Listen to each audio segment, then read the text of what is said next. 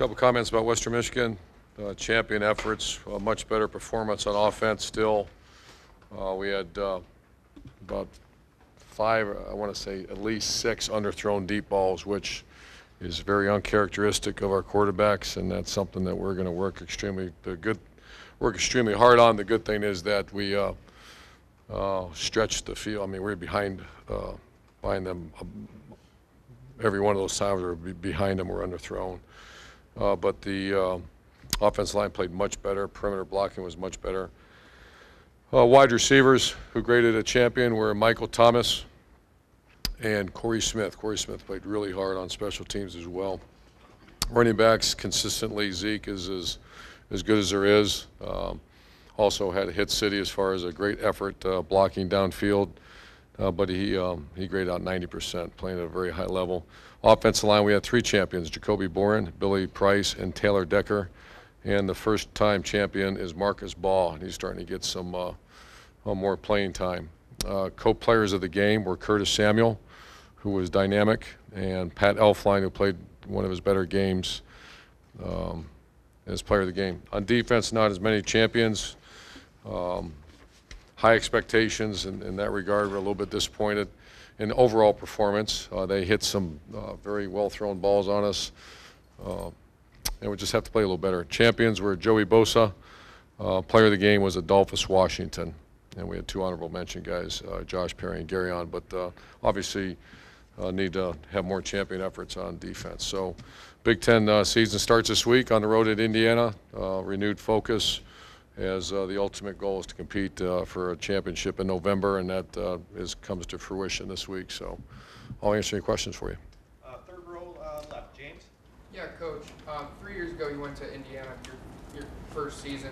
Gave up 49 points on defense. How different is this defense from that year, and how much do you remember from that game? That was one of the few times I've ever seen a defense quit playing hard, and that was a problem. That was a program changer. That was, mistakes are one thing, but when I saw what I saw, that was not a good moment. I remember it very well, and I think we're up by 3 or 4 scores, and they just came back, recovered an onside kick, and so that was a game changer as far as how we approach. If you don't play hard, you're not going to play. Second row left, Ari. Coach, you have 2016 recruiting class is almost full, and 2017 is halfway full at this point. I was wondering, how does your game day throughout the season change if you have far less official visitors than usual? Like if you have a game that you don't have a ton of visitors at. I mean, well, Saturday's tough. Sunday's the hard day. Saturday, because we don't change much. We maybe after the game go hook up with them afterwards, but a lot of times they don't. The last people they want to see is us. They want to go out with the players and just be around the team. But Sundays, if we have 3 or 4, it's terrible. You're meeting with the guys all day long instead of working on your next opponent. So that's something we've always addressed, and I want to say we had a cut 1 or 2 this year, but so it's I would imagine Penn State and Michigan State, you would see some big crowds coming for that one. You don't have as many coming through for as many games as you usually do. Is it easier for you guys? Are there benefits for on the field, for your team? And do you get up for games more when there's some big time guys on the sideline usually? I have no idea. We're just trying to get a first down and make sure we execute our punt and kickoff and all that. So that, I think, I'm not trying to be a smart aleck, but until you said it, I haven't really thought about it. We're used to having a couple guys in the big games. You usually get a handful of guys, and you have to deal with it and do the best you can. But Saturday is not the day that's the problem. Saturday, you go about your business. They might have dinner with your hotel, and that's it. Sunday is the day that transition. It's completely different when you have 4 or 5, especially if you have 4 or 5, and I've had like 5, even 7 guys visit, and your whole day is shot. And, it just bleeds into Monday, then Tuesday, so you get behind a little bit. But that's part of the business, especially if you want to showcase your stadium, and we try to do that, especially from out-of-towners. Front row middle, Dave. Coach, Cardale looked locked in on a lot of the intermediate routes. He was really throwing some darts out there, but he underthrew a lot of deep balls, obviously, as you broke down the film, as you have conversed with him? Like, what are you telling him? You telling him to kind of just cut it loose, or what are you telling Cardale? Well, he didn't. Fundamentally, he wasn't sound. Fundamentally, he wasn't transition. The weight transfer to back to front, dragging his back leg, and that's Tim Beck, and they'll work at it. And great. And then JT under threw one too. And JT, if you remember, early last year had struggled with that, and then he started throwing beautiful deep balls. So it's just something got to work on. And but you could see certainly not arm strength.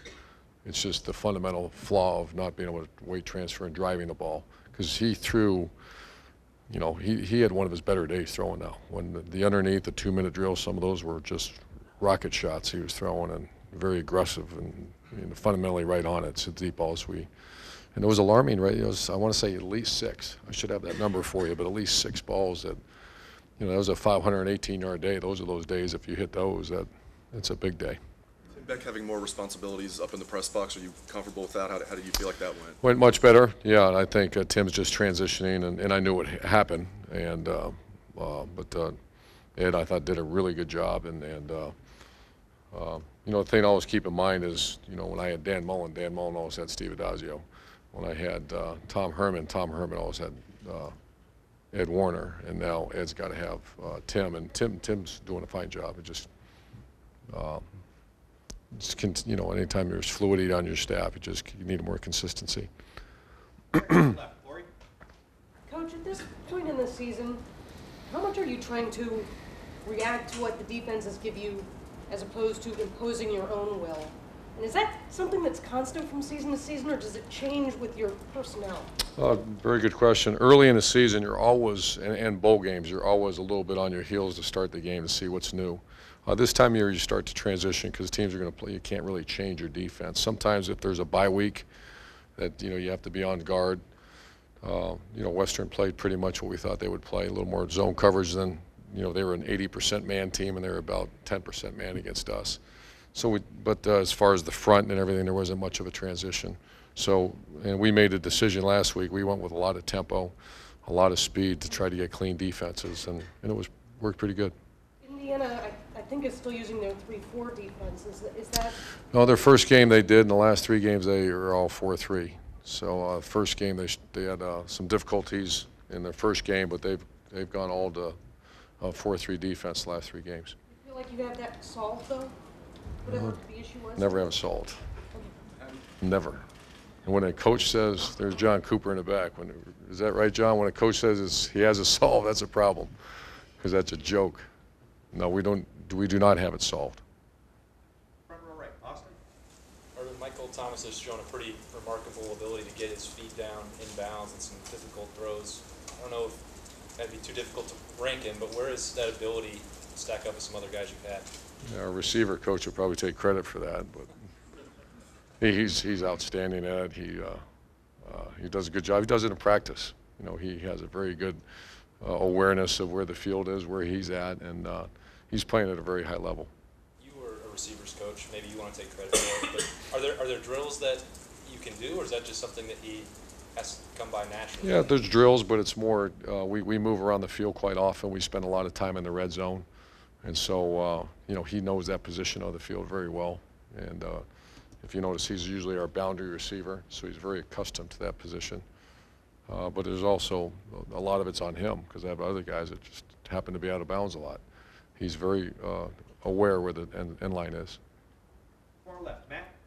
I want to ask you about Zeke. He's had 3 hurdles over guys in 2 weeks.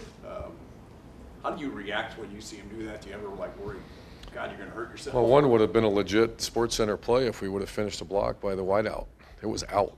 I mean, that was a great job by Zeke. Zeke is playing, it's disappointing we don't have enough hits for him yet because he's playing at a very high level. He's tough. He's playing hard without the ball. And, the expectation, I guess, after last year, what's wrong, why aren't they using Zeke?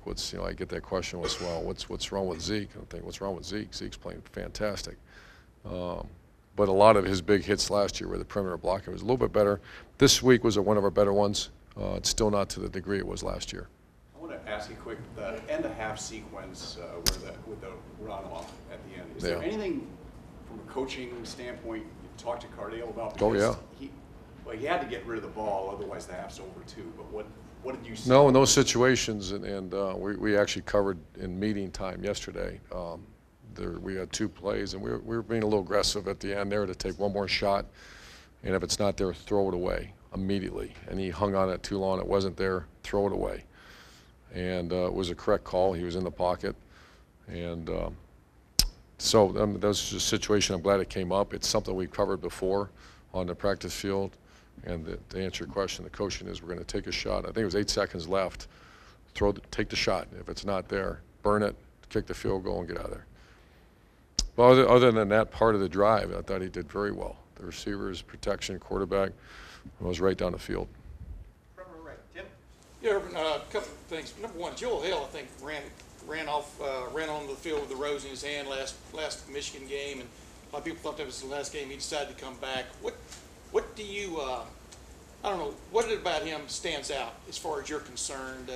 You seem to have liked him his whole career here. Yeah, he's one of my favorite players. He's a guy that loves Ohio State. He's one of the toughest guys on the team. He's a guy that is an inspiration, pushes guys, grind guys. In the offseason, he's one of Coach Mick's favorite guys. So, you know, I believe he should coach someday. He knows how I feel about that. He certainly has a position here if he wants it. That's how strong everyone feels about him here. The other thing, previous game, y'all, I'm trying to remember 2 or 3 passes maybe max y'all threw over the middle or into the intermediate middle. Saturday y'all threw a lot there and stuff. Did y'all address that, or is it just what the defense presented? What was sort of behind that? It's all, whenever you see that, Tim, it's what the defense presents itself. You know, so when I hear people say, throw it down the middle, like, well, if the middle's covered, you're not going to throw it down the middle. They played a quarters defense, which exposed the middle of the field, and we were much more aggressive. We threw the ball 33 times and should actually thrown it more. And threw for 288, and that was should have been a 350-yard day. That's what I was going to say. You talked all week about being more aggressive and stuff. Did you see that Saturday? Saturday? Oh, yeah. I mean, Absolutely. And what does that mean to you? Does it mean throwing more, or what does it mean?